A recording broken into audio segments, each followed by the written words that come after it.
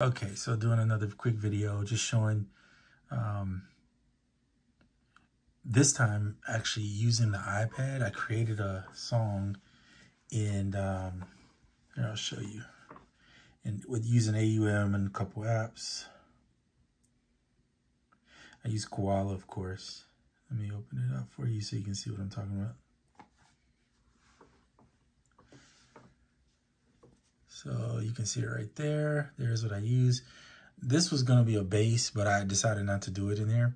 So I just basically made a drum track, sampled some jazz horn stuff from the radio, and then chopped it up using the method I think I showed you with Drumbo, and then added some different apps there. You see other Desert Cities and Dub Station from Audio, and then I forgot how you pronounce that other app there. But anyway, my goal was to get it from the iPad, because a lot of times what happens is I don't complete a song if I'm in the iPad for whatever reason. I just don't. I need to get it to Ableton or get it to some DAW to be able to finish it. And there's stuff on iPad, but it just doesn't appeal to me to finish it there. I'm used to my workflow here. I like my plugins better here. But there's some good ones on iOS. And so one of the things that when I first tried this, I tried this like maybe a year ago, and it wasn't so good. The iDAMM thing where you can use your iPad, which you see I have it plugged in, or your iPhone, and then I plug it into the computer, which is right over where my finger can't show you, but it's over here. And so basically, I just recorded literally I didn't do the drums straight in. I did do the percussion, which is right here. So you'll see this percussion portion here was recorded in with the, you know what, this should be this way, with the iDAMM as well as this. So what I did was, because this is a random feature that I used in Drumbo, I basically just let it play for like 17, like a little over 20 something bars. I want to say like 24 bars. And then I cut sections out of it to make it parts, right? So here's sample part 1, part 2. I use this first portion as an intro into the song. And then what I did was I came over here, and on the sample outro, I reversed it. So that was kind of what my method to that madness. Played in some pianos here using Contact, using Nori Felt. And then after I recorded that in, I bounced it to audio and then reversed it on the back end over here. So when it plays out, it'll play that. I use Trillion for the bass. So, and I've been using fretless lately just because I love the sound of it. Especially if it's a little darker. Like the Jocko stuff is a little bright. Occasionally I can get down with that stuff, and he's an amazing bass player, obviously. But most of the time I like a little bit darker sound on that. And so instead of doing, I basically just got the same drums, the kick, snare, and hat that I used in the in Koala. Instead of trying to send that portion out, where I would have to mute each one and record it out, what I did was I just went in and recorded the same kick, snare, and hat. It didn't take that long either to just drop it in Ableton. And and I dropped it in a drum instrument, and then I played it, and then I flattened that, freeze and flatten to get it to be audio, because I prefer to have the audio and work within the audio. Actually, I take that back. I don't prefer it. That's my choice. I did, but sometimes I'll use the other.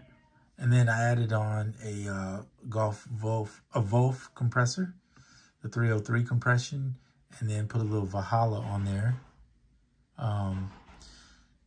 Little Valhalla drum air, which is the vintage reverb that I said is my favorite verb. There it is. And I use it. And sometimes on the percussion stuff, I'll put like, I say percussion, but I mean like hats and percussive instruments. I'll put like 20%, but I usually use 10% across the board. I didn't add knock. Sometimes I'll have knock on there too. I didn't use knock this time because the drums and stuff were really loud already, and I wanted this track to sort of be an ambient track. It's not really completely ambient, but it has some ambient textures and features in it that I wanted to keep.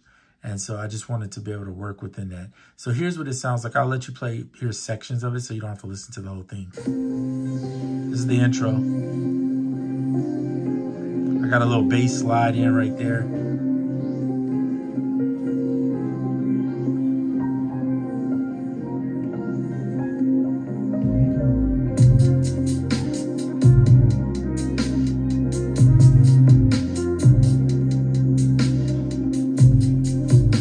So I wanted it to be kind of cinematic / ambient. All right, I'll let you hear the end now since you pretty much heard the body of it. This is the second portion of the sample right here.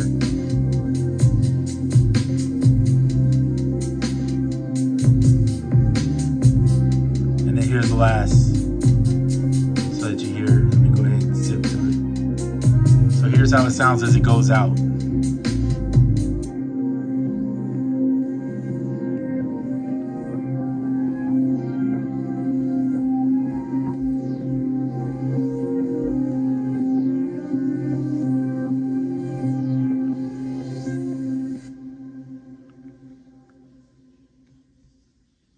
So that's it. So what I'm doing also in here is I'm using, again, the inner Ocean 4-track.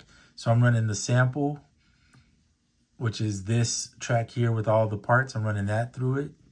Didn't really adjust anything other than over here with the wow, the bias and the flutter using the Tascam, but I didn't put any noise on it really. And about close to 60% of the wet on the bias. Running the bass through it and the chords. And actually, it's not chords. It's actually, I'm going to probably have to change that. But these are just me playing a riff up here on the melody so you can see the notes. I'm just playing in some, like a solo type thing over the front just to give me some piano lightly in the background. So nothing major going on here. Or to me, it's not that major. But, I mean, it's still, you know, a nice little flow to have. So, yeah. Really fun track to do. Didn't take a long time because I had started on it previously, so I'm just bringing it over. So this video is going to be short, but I just wanted to show you. I didn't even really use scalar in this one at all, except for the fact that I wanted to figure out which key I was playing. So I had some notes in my mind that were played. I did a detect on those notes and played them in, and then I came out with G Phrygian. So that's kind of what I soloed in, which is cool because it's got kind of an exotic sound to it, and that's kind of what I want, you know, for this track.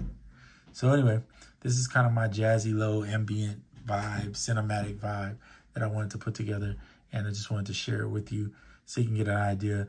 You see, it's not a lot to the way I did this track, but what is cool about it is being able to color code things like this so that you can just put all your samples on one track instead of having a bunch of tracks. And if you can eliminate how many tracks you have, so I have 4, 5. This one is because I'm using that plug-in to make it to run everything through. So really, that's 5. This bass slide, technically, I could probably bounce this bass down to 1 track, so it'll all be together.